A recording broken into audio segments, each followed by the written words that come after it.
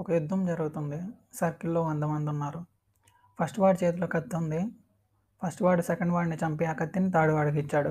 Third వాడు fourth వాడిని చంపి ఆ కత్తి ఫిఫ్త్ వాడికిచ్చాడు. అలా ఈ ప్రాసెస్ జరుగుతా పోతే చివరికి ఒక్కడే మిగులుతాడు. ఆ ఒక్కడు ఎన్నో వాడు?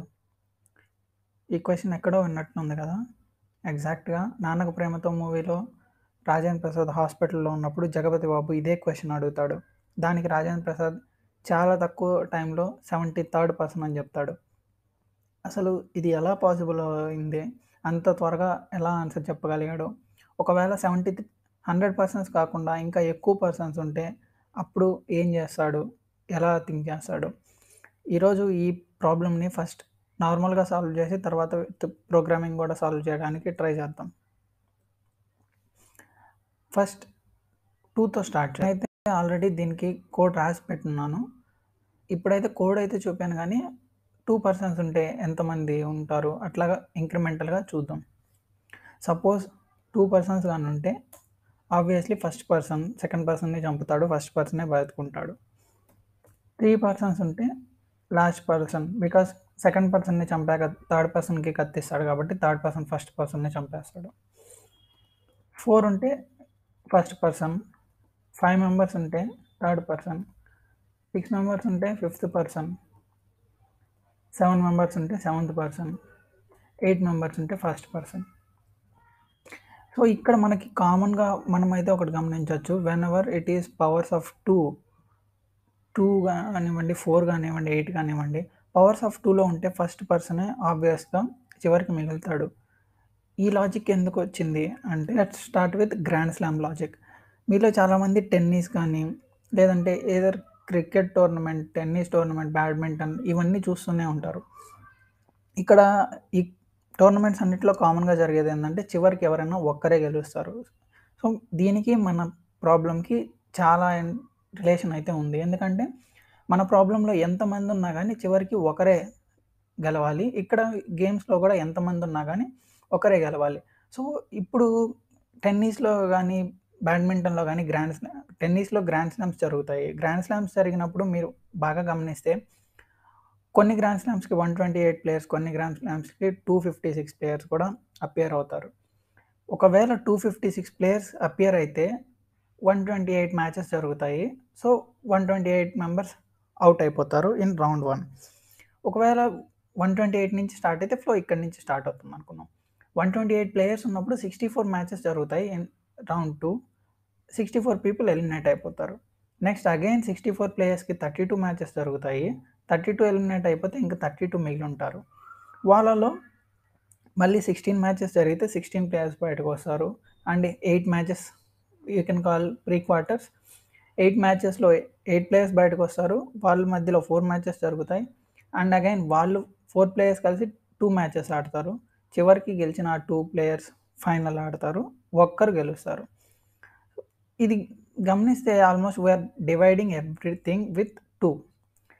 ఏ గ్రాండ్ స్లామ్ అయినా గానీ, ఇంకా ఏదైనా టోర్నమెంట్ గానీ, ఓన్లీ మల్టిపుల్స్ 2 పవర్స్‌లోనే ఎందుకు టీమ్స్‌ని తీసుకుంటారు అంటే, ఏ నంబర్ అయినా అపార్ట్ ఫ్రమ్ దీస్ నంబర్స్ మీరు ఏ నంబర్‌ని తీసుకొని 2తో డివైడ్ చేసుకుంటూ, హాఫ్ చేసుకుంటూ వచ్చినా గానీ, ఒక స్టేజ్ వచ్చాక ఫ్రాక్షన్స్ అయితే వస్తాయి. అది ఇప్పుడు చూద్దాం. సో, సేమ్ ఎగ్జాంపుల్ 256/2 128 మెంబర్స్ వస్తారు. తర్వాత మళ్ళీ 64, 32, 16, 8, 4, 2, 1 ఇలా అయితే జరిగింది. అలా గాకుండా నేను సపోజ్ 100 మెంబర్స్‌తో ఒక గ్రాండ్ స్లామ్ కండక్ట్ చేయాలి అని చూస్తే, ఫస్ట్ నేను 50 మ్యాచెస్ కండక్ట్ చేసి 50 పీపుల్‌ని ఎలిమినేట్ చేస్తాను. అగైన్ నేను మళ్ళీ వాళ్ళకి మ్యాచెస్ కండక్ట్ చేసి వాళ్ళ నుంచి 25 పీపుల్‌ని రిమూవ్ చేస్తాను.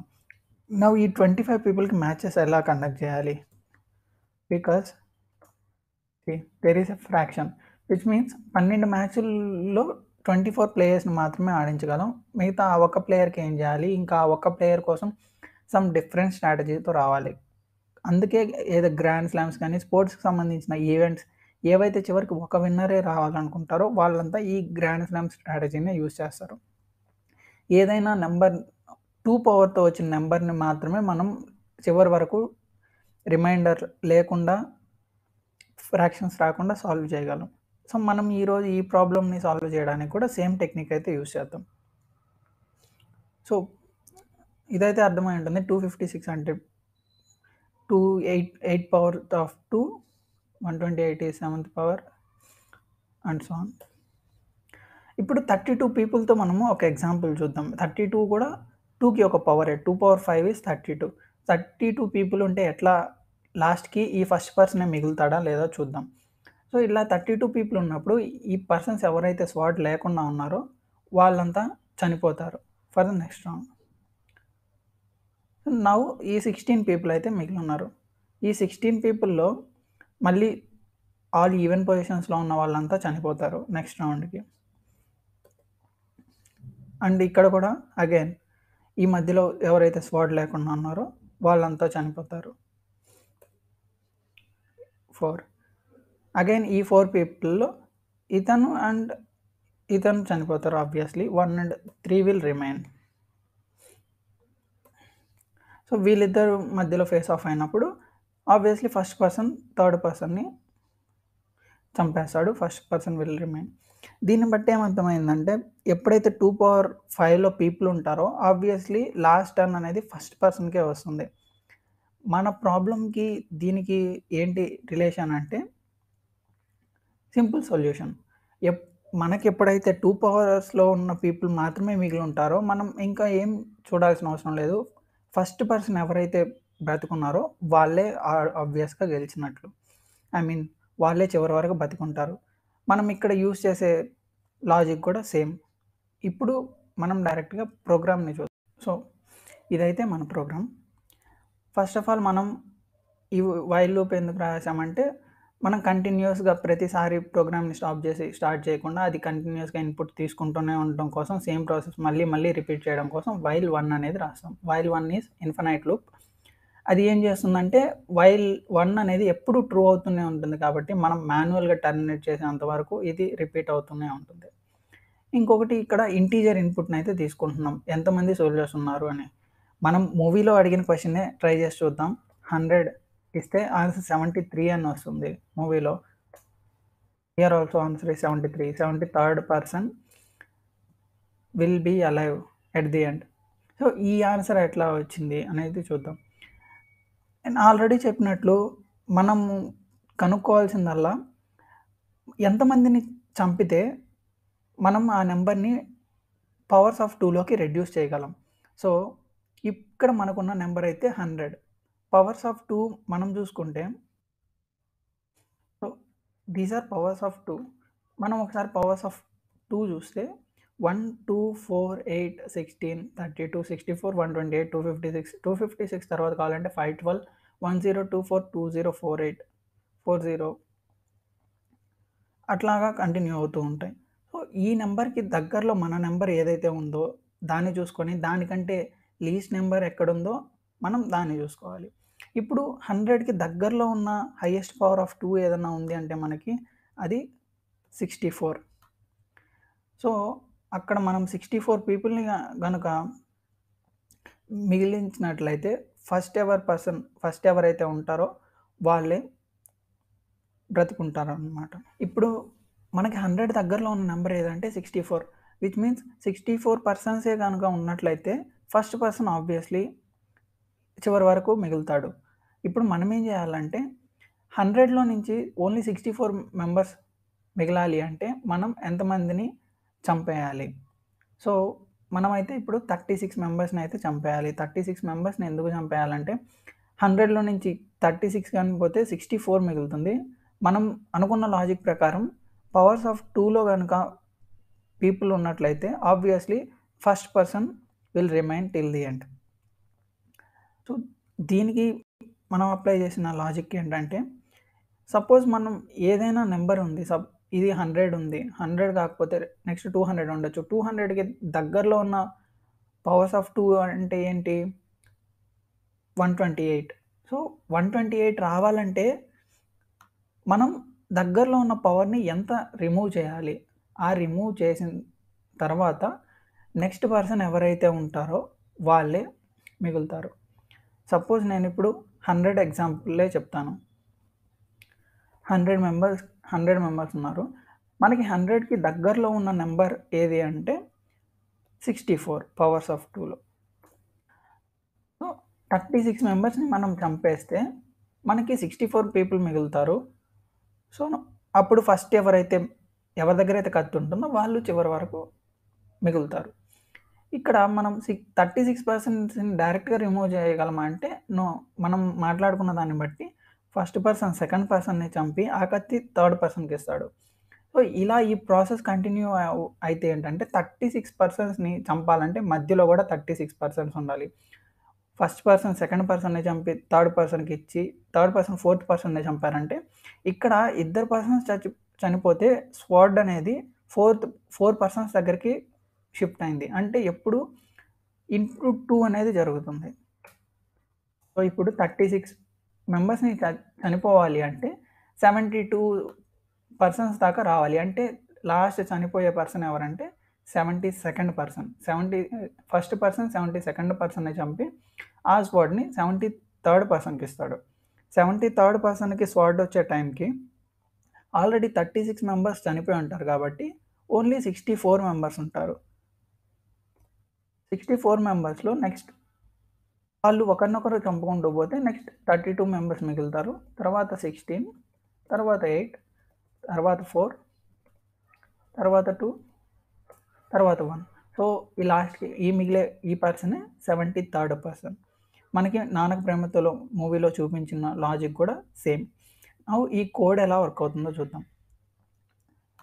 నేను ఆల్రెడీ చెప్పినట్లు మనం ఏదన్నా ఒక పనిని మనంతగా మనం ఆపే వరకు కంటిన్యూగా జరుగుతూనే ఉండాలంటే వైల్ 1 ఆర్ వైల్ ట్రూ అని రాస్తారు. ఈ వైల్ లూప్ ఏం జరుగుతుందంటే ఈ లోపల ఉన్న కండిషన్‌ని ఒకసారి చెక్ చేస్తుంది. ఒకవేళ ఇది ఫాల్స్ అయితే ఆగిపోతుంది. లేదంటే ఇది రన్ అవుతూనే ఉంటుంది. మనకి ఎంతమంది సోల్జర్స్ ఉన్నారనేది తెలియాలి. అది ఒక ఇంటీజర్ వాల్యూ అయి ఉండాలి. పైథాన్‌లో ఇన్‌పుట్‌ని ఇలా యాక్సెప్ట్ చేయాలి. మనం ఏదన్నా స్ట్రింగ్ కావాలంటే ఆ స్ట్రింగ్ ఇచ్చి ఇక్కడి నుంచి ఒక నంబర్‌ని రీడ్ చేస్తాం. సో, నేనిక్కడ 200 అనే నంబర్‌ని రీడ్ చేస్తున్నాను.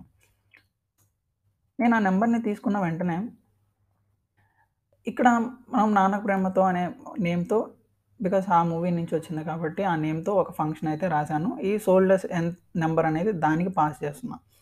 పాస్ చేసిన తర్వాత ఏమవుతుందంటే ఆ సోల్డర్స్‌లో మనకి నియరెస్ట్ పవర్ ఆఫ్ 2 కనుక్కోవాలి కాబట్టి వైల్ లూప్‌నయితే రన్ చేస్తాం. ఎక్కడి వరకంటే సోల్జర్స్ అనే నంబర్‌కి దగ్గరలో ఎక్కడైతే ఈ పవర్ అనేది ఉంటుందో సపోజ్ ఇక్కడ నియరెస్ట్ వచ్చేసి 1.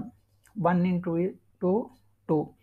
నెక్స్ట్ ఇప్పుడు 2 ఉంటుంది కాబట్టి నెక్స్ట్ టైమ్ 2 ఇంటూ 2 4. నెక్స్ట్ అలాగా ఇది పవర్స్ ఆఫ్ 2లోకి వెళ్తుంది కాబట్టి ఎవ్రీ టైమ్ ఇక్కడ 64 వరకైతే ట్రూ అవుతుంది. నెక్స్ట్ ఏమవుతుందంటే ఇది 128 అవుతుంది. Because 64 into 2 is 128. 128 less than 128. So, పైథాన్‌లో comments రాయాలంటే హాష్ యూజ్ చేయాలి. సింగిల్ లైన్ కామెంట్స్ రాయాలంటే 128 is less than are equal to 100 because ఇందాక ఎగ్జాంపుల్‌లో మనం ఇచ్చింది 100 అనేది కాబట్టి దాన్ని బట్టి చెక్ చేస్తున్నాను నేను. కావాలంటే మళ్ళీ 100 ఇద్దాం. 100 అయినప్పుడు మనకి సొల్యూషన్ 73 రావాలి. 128 less than are equal to 100 అంటే ఫాల్స్. సో, ఇది అక్కడి వరకు ఆగిపోతుంది. ఇది ఏం రిటర్న్ చేస్తుందంటే total number of soldiers. Soldiers అనేవాళ్ళు ఎంతమంది? 100 సోల్జర్స్. మనకి నియరెస్ట్ నంబర్ ఎంత? 64 దగ్గర ఆగిపోతుంది. 64 32 into 2 is 64. 64 less than are equal to 100 అది ట్రూ అవుతుంది. అప్పుడు మనకి నెక్స్ట్ నంబర్ నియరెస్ట్ అనేది 64కి రీచ్ అవుతుంది. నెక్స్ట్ ఇటరేషన్‌లో ఇది ఫెయిల్ అవుతుంది కాబట్టి ఈ స్టెప్ ఎగ్జిక్యూట్ అవ్వదు. అట్ దట్ టైమ్ మనకి నియరెస్ట్ అనే వాల్యూ 64 ఉంటుంది. అంటే మనం 100లో 64 మెంబర్స్ ఉండాలి కాబట్టి. 64 మెంబర్స్ ఉండాలి అంటే ఈ ఎక్స్‌ప్రెషన్ అనేది ఎవాల్యుయేట్ అయినప్పుడు మనకి ఆన్సర్ 36 అనేది వస్తుంది. 36 మెంబర్స్‌ని మనం కిల్ చేయాలి. 36 మెంబర్స్‌ని కిల్ చేయాలంటే మనం ఇంటూ 2 బికాజ్ మనం చనిపోయిన ప్రతిసారి నెక్స్ట్ పర్సన్‌కి హ్యాండ్ ఓవర్ చేస్తాం కాబట్టి ప్రతి ఒక్కరు చనిపోరు. ఎవ్రీ ఆల్టర్‌నేట్ పర్సన్ చనిపోతారు కాబట్టి ఇంటూ 2 ఇది ఇక్కడి వరకు 72 వరకు రీచ్ అవుతుంది. ఈ ఎక్స్ప్రెషన్ అంతా అయిన తర్వాత the next person who is in the queue will remain till the end. So దీన్ని అంతటిని ఎవాల్యుయేట్ చేస్తే మీకు ఆన్సర్ 73 వస్తుంది. This is how it is. మీరు కావాలంటే ట్రై చేయాలంటే దీన్ని స్క్రీన్ షాట్ తీసుకోండి, ఓన్గా అయినా ట్రై చేయండి. అదర్వైజ్ నేను డిస్క్రిప్షన్లో సేమ్ కోడ్ ఇస్తాను. సో మీకు ఇలాంటి ఏదన్నా ప్రోగ్రామింగ్ మీద డౌట్స్ ఉన్నా, ఏదన్నా కొత్త కొత్త టాపిక్స్ కానీ లేదంటే ఏదన్నా ట్రిక్కీ క్వశ్చన్స్ ఉంటే కామెంట్ చేయండి. నెక్స్ట్ వీడియోస్లో అలాంటివి సాల్వ్ చేయడానికి ట్రై చేస్తాను. Thank you.